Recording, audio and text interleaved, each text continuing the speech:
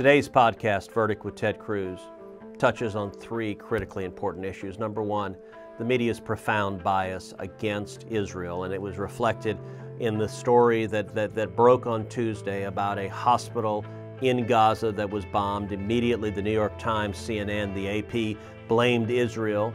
It now appears that hospital was bombed by an errant Palestinian terrorist missile, that they fire missiles indiscriminately, and it appears they bombed their own hospital. This news is still breaking, but we point out how the media's bias immediately, eagerly blamed Israel.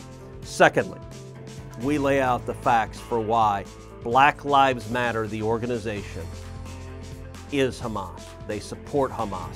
They are a Marxist organization who embraces Hamas. They hate Israel. They seek the destruction of Israel. They've been explicit. They've been unequivocal about it.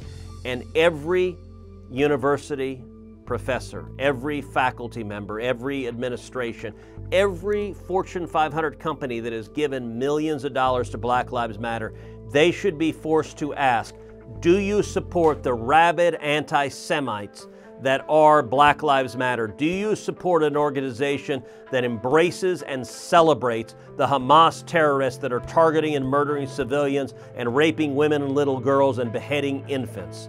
We lay out the facts.